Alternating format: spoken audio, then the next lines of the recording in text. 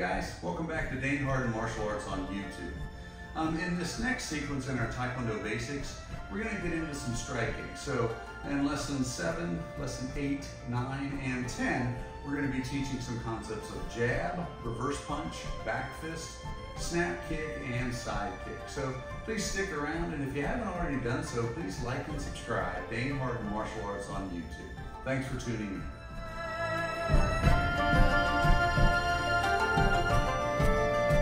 So we're going to introduce this idea of a jab. When I shoot the jab, I want to be in a fighting stance posture like Bruce is in right now. Most of the weight's on Bruce's back leg, about 60%. Both legs are bent. Notice his hands are up about the level of his temples. Elbows are in, so this is really borrowing a lot from my kickboxing experiences, the classical jabs in olden times we used to throw them. And I like to refer to this theory as the theory of the turtle. You want the turtle's head down in the shell. So if I'm in my fighting posture, my hands are up, when I shoot my jab, a good rule to remember is that your shoulder goes up to cover your J point. As the hand goes out, the shoulder goes up. As the hand comes back, the shoulder goes down. So I'll throw just a couple of jabs, nice and easy. So we're here.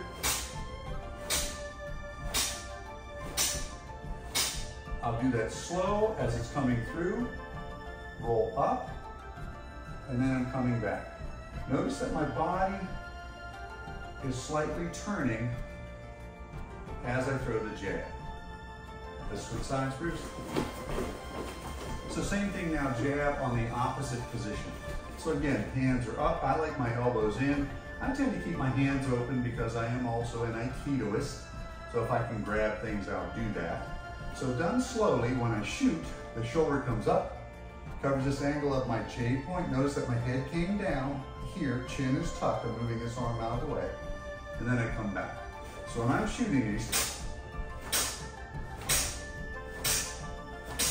and back. When I shoot the technique slowly, here, and back. So that's it. Slowly, rolling the strike out. The jab, straight in, back fist, off at the angle. So if I do that quickly, from here,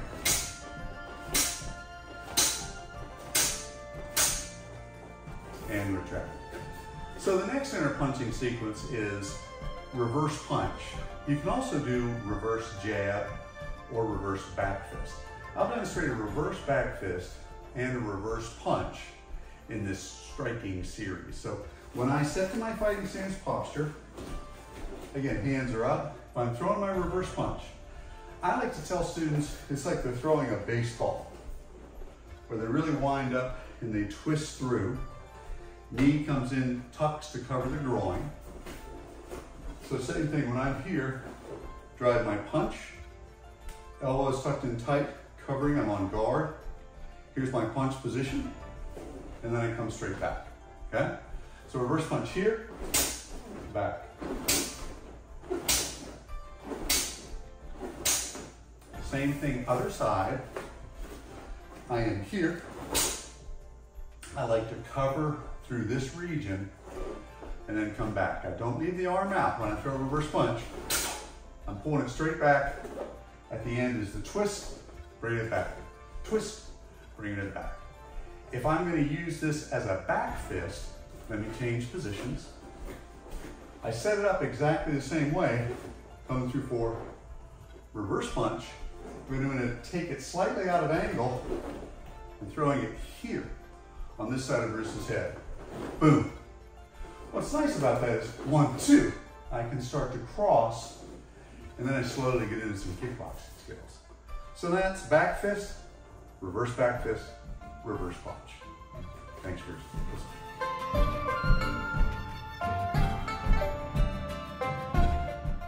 In this section, we're talking about application or applicability. There's lots of discussion that I see all the time, and endless amounts of energy and discussions are wasted on that doesn't work, this doesn't work, that won't work, this won't work. Okay, whatever. But rather than discussions like that, let me explain applicability from an experience-based story, okay? So I was deployed with the military back in the late 90s to a place called Camp Bonsteel in Kosovo.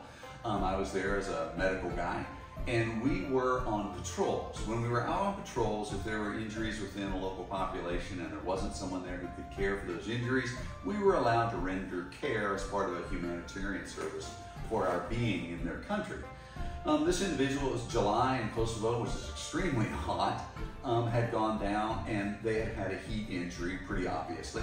So I went ahead and I started an IV, an intravenous line, to give them fluids. At the same time, popped some ice packs, stuffed them in the groin area, in the armpits, and over the carotids in order to actively cool that individual. They were conscious and they did speak enough English that we could communicate. I asked them about allergies.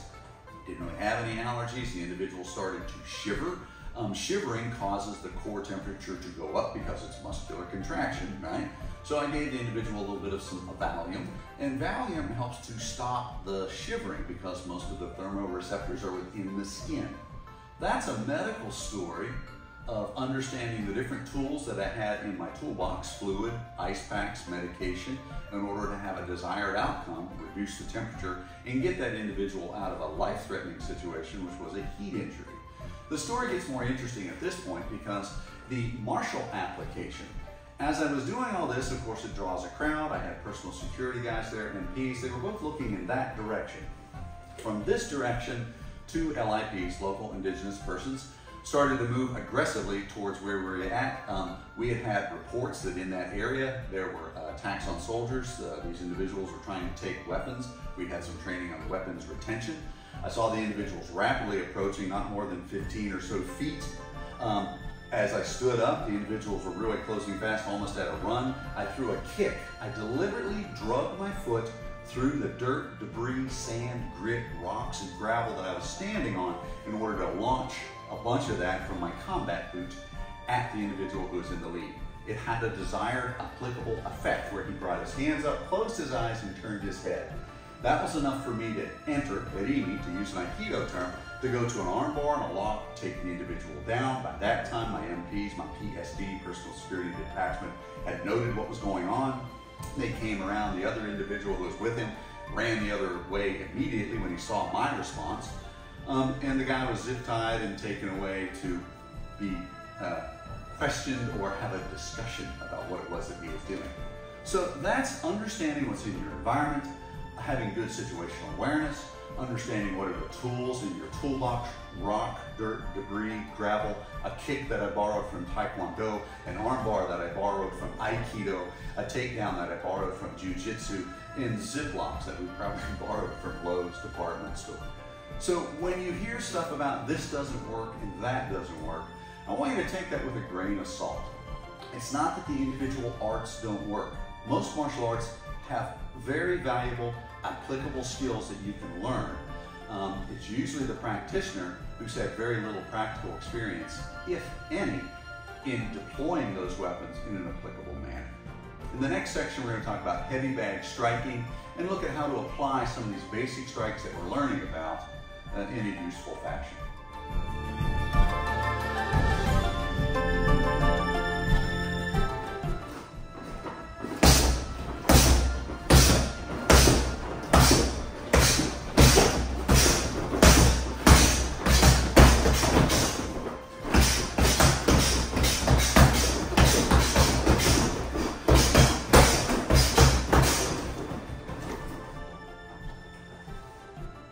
Striking. Most of the time, if we spend our entire martial art experience throwing punches in the air, we're really missing a lot.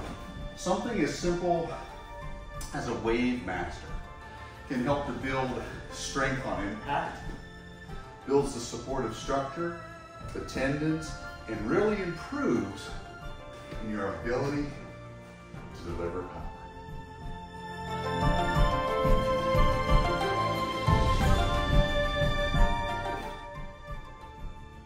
In this section, we're going to introduce the concept of maneuver and mobility.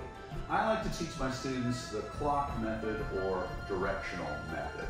I've used painter tape to tape an X or a plus sign on the floor. Depending upon the number of students that you have, you can take these throughout your dojo. And this is sort of an introductory lesson on this basic striking and basic kicking on the concept of maneuver, which I think is really overlooked quite often in martial arts. What I like to tell my students is to assume their position in the X. So they're going to put one foot in one quadrant, another foot in another quadrant, and that's going to set them up in a certain position. They can have them on both sides of the same quadrant, both sides of the same quadrant, step into opposite quadrants, cross step into opposite quadrants, cross step into opposite quadrants. That's one utilization for this. If I call this out as a clock method, which is a fun game, I'm going to say movement to 12 o'clock, so they're going to move forward into a 12 o'clock position. If I say move back to 6 o'clock, they move rear to a 6 o'clock position. If I say move to your 3 o'clock, and this is where the confusion usually comes in, they're going to move to a 3 o'clock position on their clock, 3 o'clock. And from here I say move to 9 o'clock, they move to 9 o'clock. That's the clock method, and you can create circling by calling out things like 1:30, 5:30, 7:30, you know, whatever you choose. The other method is the directional method, which is easier for beginners to catch on to. Again, I'm in my quadrants, my hands are up, I say move forward, move rear, move left, move right. And the good thing to emphasize on this is that as they move forward, it's the forward foot that initiates movement. As they move rear, rear foot initiates movement. If I move right, right foot initiates movement. And if I move left, left foot initiates that movement. You can also practice switching between positions. Have them check their quadrants to make sure that they're in the proper quadrants in the square, and then they simply switch. This is switching in place. Here, switch, switch, switch. I can switch in advance as well. Here, switch, switch back. Switch, I've advanced, switch, I switch back. I can also move rear. Switch, switch forward, switch rear. So I'm starting to understand how to apply some maneuver with something as simple as some painter's tape in an X on the floor, beginning to understand concepts of mobility. There'll be a lot more of this to follow in future lessons.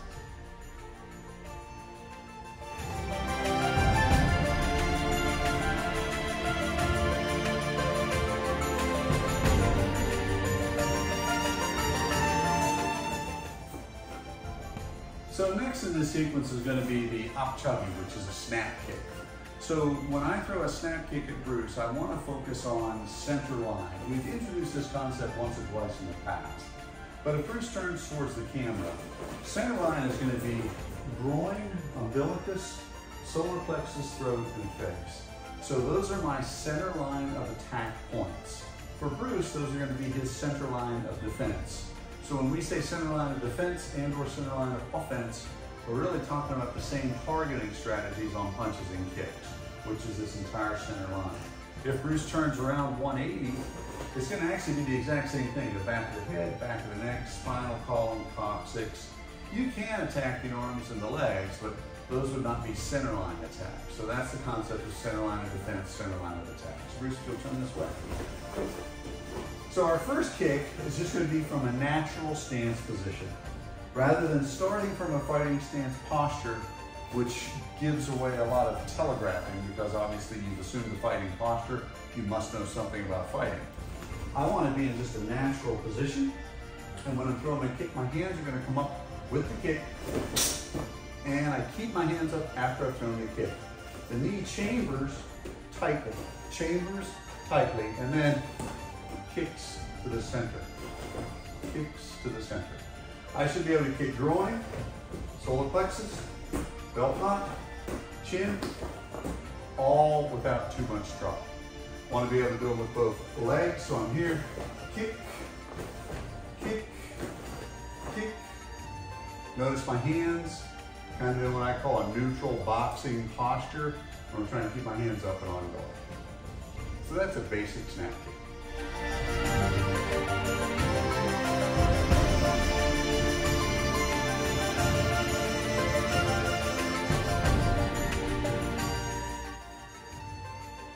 So in this section, we're going to talk about introducing yap chagi.